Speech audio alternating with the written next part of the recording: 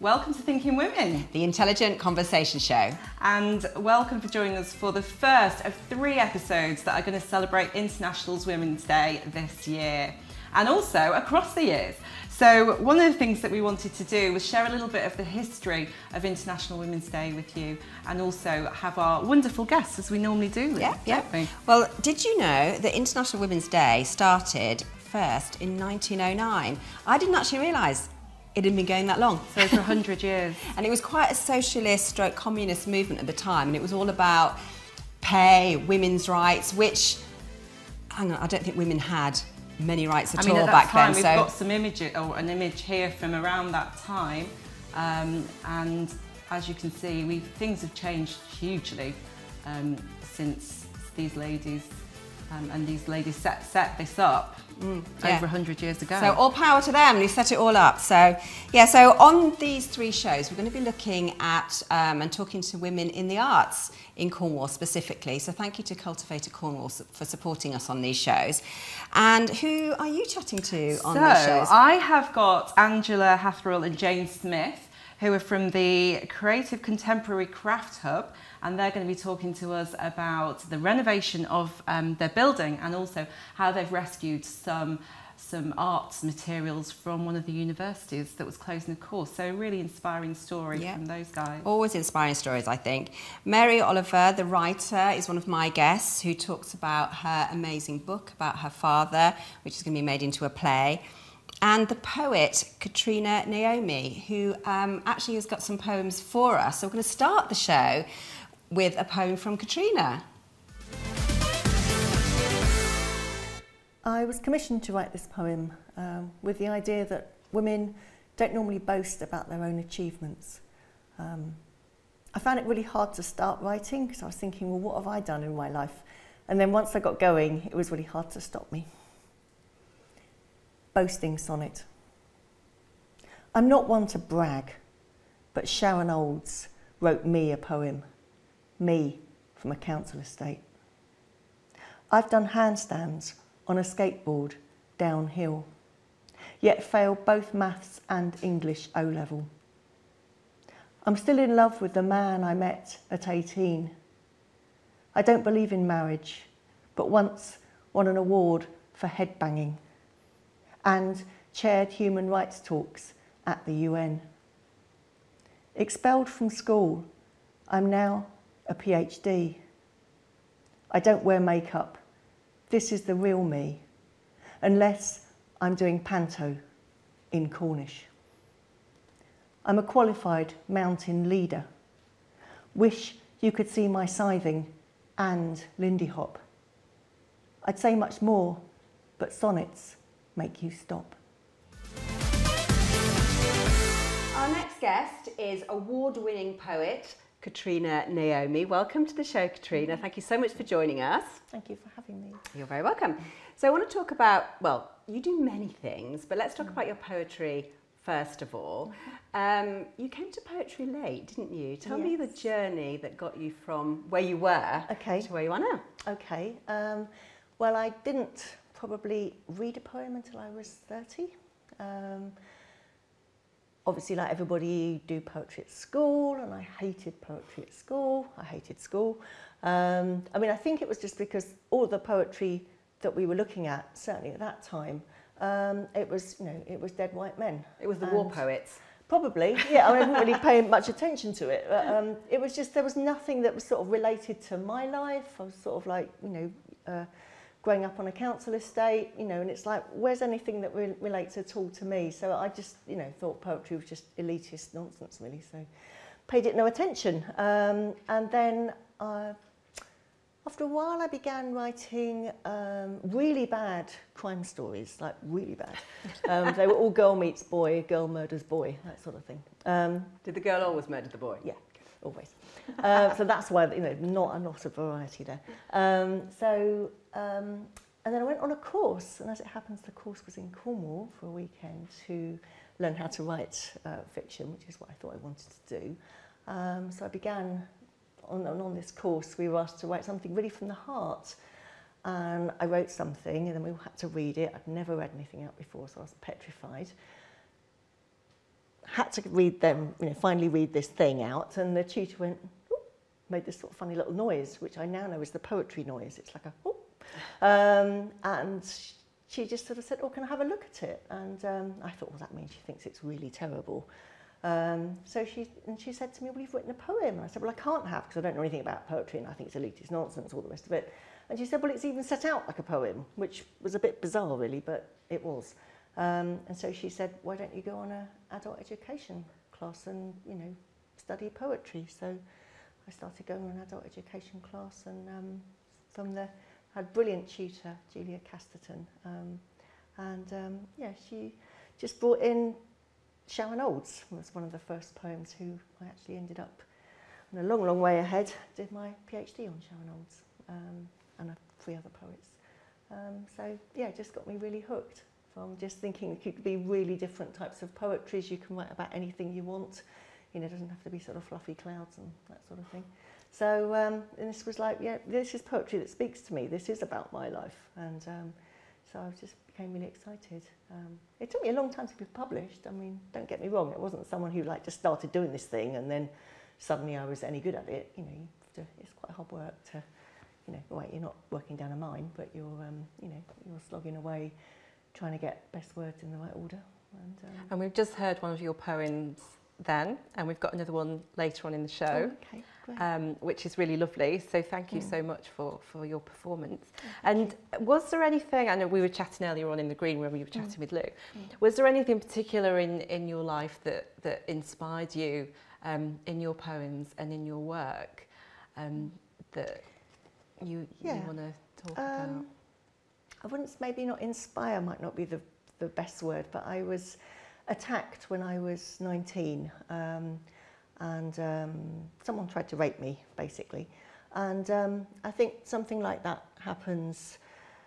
I was, just trying to think, how can I sort of try and turn this around for myself, because it's not really something that leaves you in life, I think, when something like that happens. Yeah. We had, I think one of our previous shows, we talked about events that happen that actually trigger something, inspire, it's not the right word, but sort of trigger a different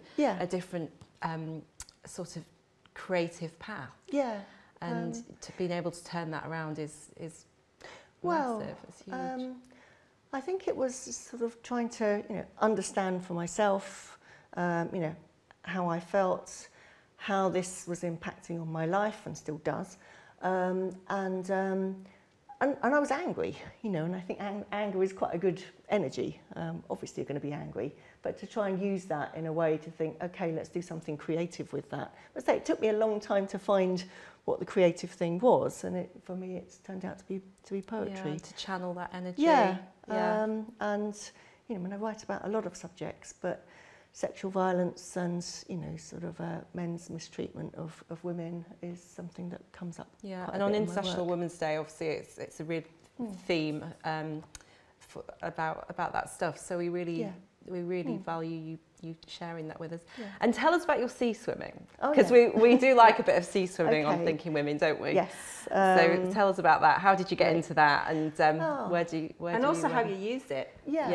Creatively, because we were talking about that earlier. Yeah. It's fascinating. Well, I swim most days, not every day, but I swim most days. And I think in the other poem I sort of say, and she refuses neoprene, so I don't wear wetsuits.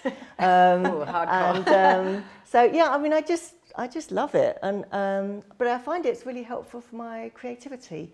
So I get up first thing, have a cup of tea, get straight in the sea, and and swim as far as I can, depending on how cold or warm the water is.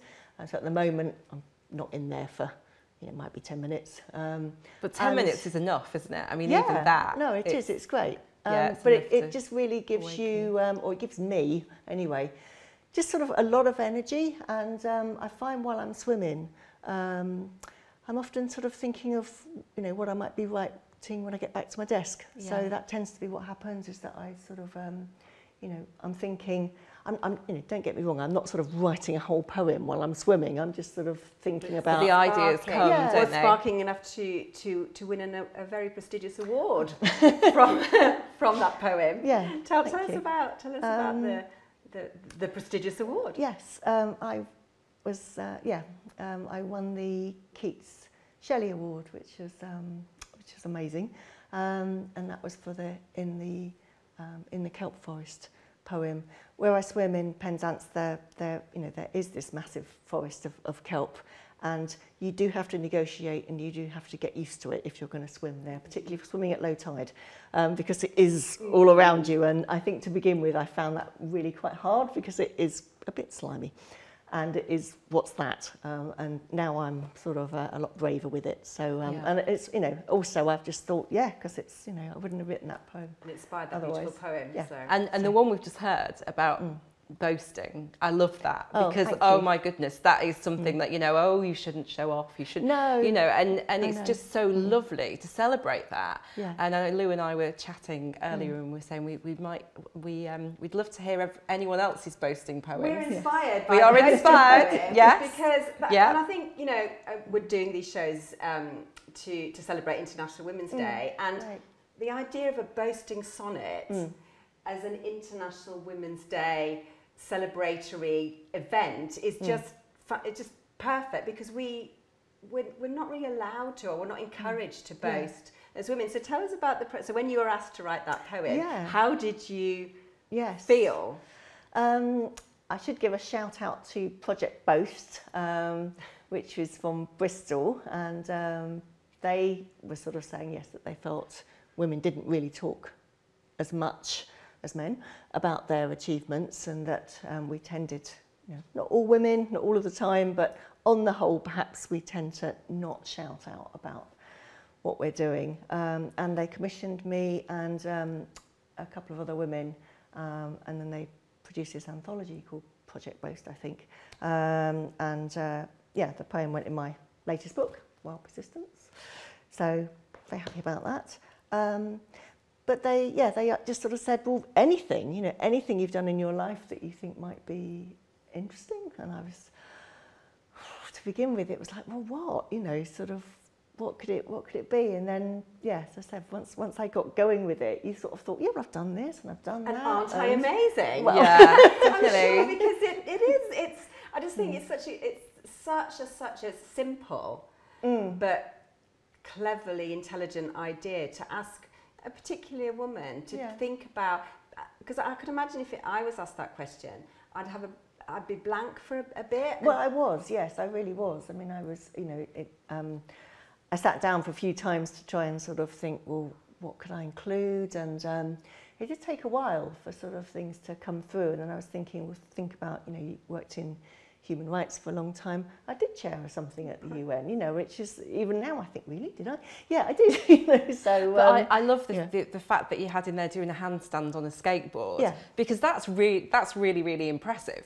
And I'll tell you what, if I'd have done that, that would be in my squad as well, without a doubt. Yeah. But it's so lovely, because I think about journaling, if anyone's done any journaling, and there's always that question, you know, what are you proud of? But proud of is different to what you boast about. Yes. You know, and I think that's just such a lovely thing to do, and encourage. Also, I'm going to encourage my kids my girls to do that, to write their own boasting sonnets. And I wanted to ask, you know, you are a feminist writer and feminist poet, and again, as on International Women's Day celebration, where do you see the female voice in poetry now, these days?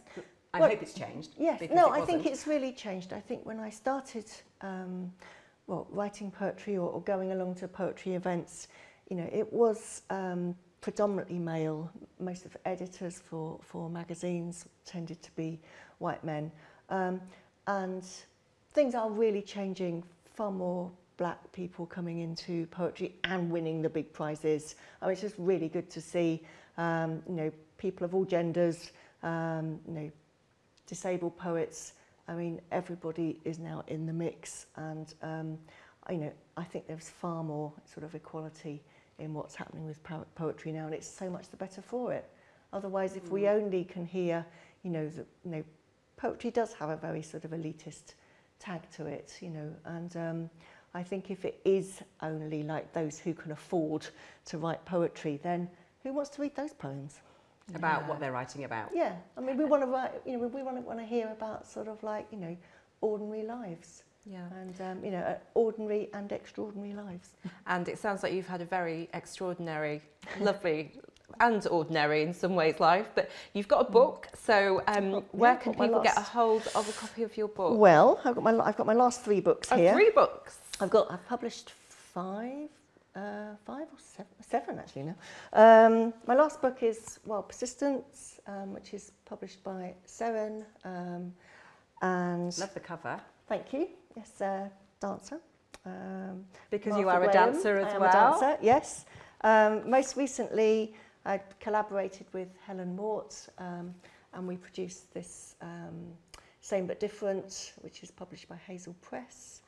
And the other recent book is The Way the Crocodile Taught Me, which is also published by Seren. Fabulous. Amazing. And we'll put details of those on our social media so that you can have a look. So thank you so much for coming in. Thank you so much for sharing everything with us. Thank you. Oh, it's been lovely talking with you both. Thank you. And thank you. Thanks very much.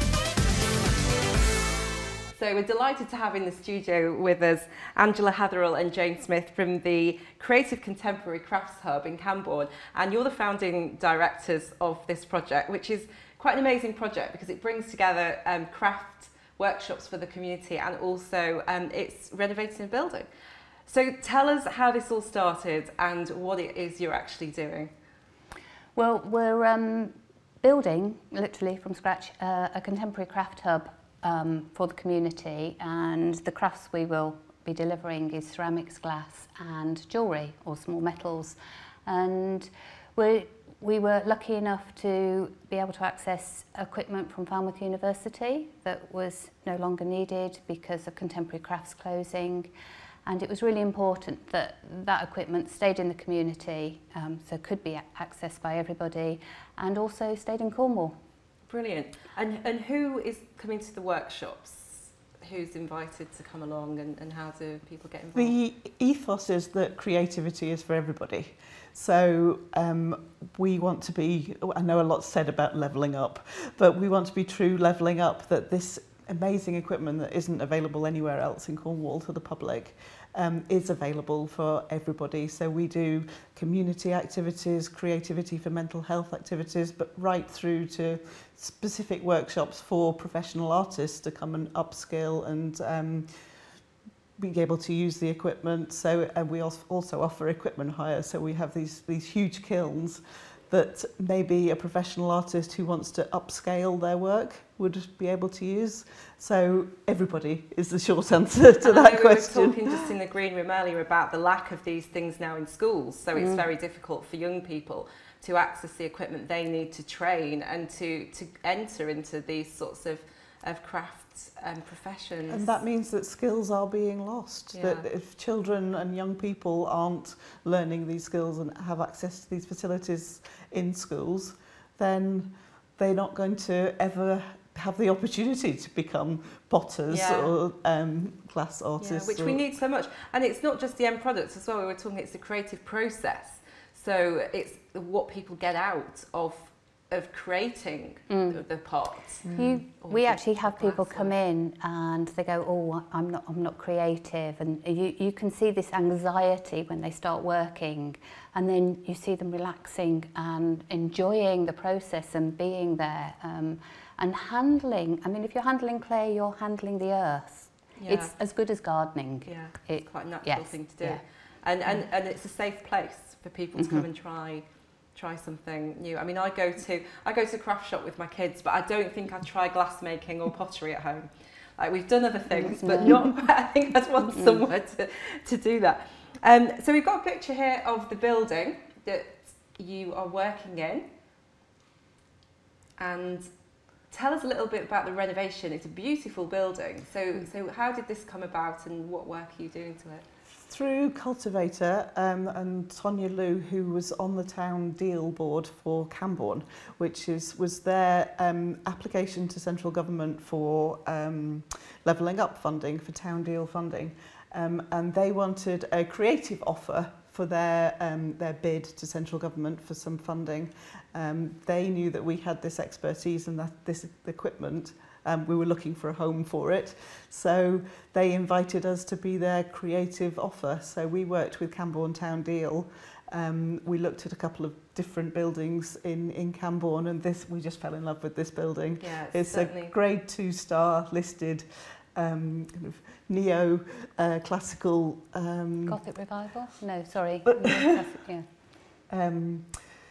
It's like a little mini Greek temple. It is, isn't it? I mean, I recognise really that. I've been past lovely this a few building. times, so it's so nice that it's been used. And I was going to say, tell us a bit about the renovation, because I know that you're using some of the craft work that's going on in the renovation. I think we've got a photograph of this.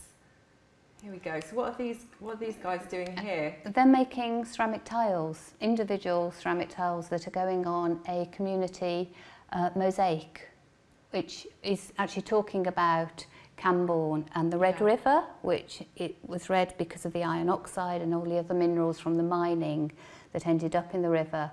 And so the mosaic depicts the heritage, the industrial heritage of Camborne, this Red River flowing through it, and that's been made out of glass tiles, which we've also fired in Camborne. And I think we've got a picture of the tiles as well. These are the ceramic ones, and those are from the periodic table, the minerals that are in the river. Oh. So it's going to be very educational too. It is, yeah. It's really well thought out. How many tiles are you going to create for this mosaic? You know, I don't know if I can answer that. A lot. I think it's too many. In the thousands, I would have thought. Oh, absolutely. Yes. Yeah. And that's such a lovely project as well, isn't it, for the community, for everyone to sort of take Everybody part to get and involved in. you can say, oh, well, that was my tile that I did, or we did together. So, yes, and they can have their piece of the building that's going to be there forever. This building's nearly 200 years old, and we're hoping it's going to last for at least another 200 years. Oh, what a fabulous initiative. Well, thank you so much for coming talking to us about it. Thank you. And we've put all the details of the project on the screen, so hopefully you've seen them, or you can have a look on our website. Thank you so much, Angela and Jane. Thank you. Thank you for having us. Our next guest is Mary Oilver, who is a teacher turned writer. Now, Mary, you became a writer a little bit later in life, didn't you? Very much so, yes, after I retired from art teaching, yeah. And was there a moment of inspiration that took you from art teaching to writing? Was there a moment that just... But there was really, yes, something quite dark happened in my life, in the family, that I felt I had to deal with. And I realised it was through writing that I was going to do this. And that was the beginning of it. I didn't expect anything to get published, but it did after a few years. It arrived, and it's been great ever since then. And I take it you're intimating, was that the book about your father? Yes, yes. So let's talk about that. There it is, of course. Jim Neat, who's your dad? That was my dad, yeah. So well, it's an amazing story. I've read about it. But could you praise you the story and just give our viewers a little bit of an idea what it's all about? Well, he was a very quiet man, very repressed, and I never really knew anything about him. He was a mysterious presence in my life, and I had quite a sad childhood for various reasons. And a long time after he died, this thing happened, and I realised that I really needed my dad, and I didn't know who he was or who he'd been. So I thought, I need to find out. So I started researching, and it led to, quite astounding family secrets really being revealed, which explained why he'd been. So it made a huge difference to my life after that. So I kind of gave him a voice through writing it. And I discovered that I hadn't really had a voice myself up until then either. And so I found my own voice through writing it. And that was the great experience that came out of it for me, really. And how different you, from being an artist to being a writer, two very different artistic mediums, I take it, or are there similarities? You say you found your voice, but obviously it was something different when you were creating your art. Yeah, it was different, and it worked better for me. But there are similarities so that I could transfer from one to the other, because it's this thing about making a work of art work. You know, what is it that makes it work? And I feel I'd studied that, and I could apply the same skills really to my writing. You know, it took me 10 years to write that, and I had to learn how to write really. And it was that crafting of the experience that turned it into, you know, what was a small work of art, as opposed to just expressing my feelings. And that was what was important.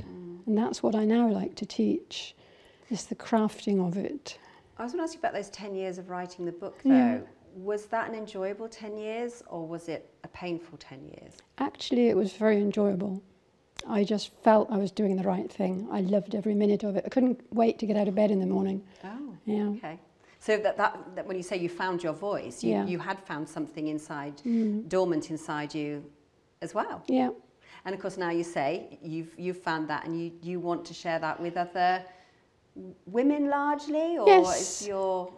It's mainly women. I mean, although the subject here was my father, and I think men's mental health is obviously as important as women's. But no, what I find I want to do now is to work with women, many of whom have had really difficult things happening in their lives, and they've maybe dealt with it, they're getting on with their life, but it's there, and they maybe need to tell their story and find their voice. They don't necessarily know how to do that, how to go about it. And I find that what I really enjoy doing is working with them, helping them find their voice, helping them find a way of distilling the experiences that they had, and focusing on them and crafting the material that they've got, so that what they end up with isn't just an expression of their feelings, but it's a small work of art, an object that they can handle, but they can also share with other people. Other people can read it and identify with it, and maybe realise that they'll be able to find their voice as well. So it's working with women one-to-one that I find is what's most important to me at the moment. And what would you say to a young woman, let's say, because we are doing these shows in celebration of International Women's Day, so I am genuinely interested in women writers and women in literature, and how women come to writing and how women are presented in writing. But from your point of view, you know, how would you advise a young woman, or woman of any age, first coming to writing, how to find your voice, to start? Because I think it could be quite a terrifying moment to step over that threshold, and you've been there, so... Yeah, well, I think I'm quite good at putting them at ease so that they don't feel that fear, because I do know what that's like. So I get them to write very freely, first of all, so that they are just expressing their feelings. And then you end up with a whole load of material, some of which is fantastic. You know, there'll be little gems in there that are amazing. Some of it is, you know, a load of rubbish. So what you go through is you go through pulling out the little gems. You let the nonsense disappear, and then you work on those gems and expand them, and craft and edit them until you've got something really amazing. Fantastic. And I would say, if anyone's interested in joining Mary on her courses, we'll put all the details at the bottom of the show, so people can get hold of you. So let's go back to the book, which is becoming a play.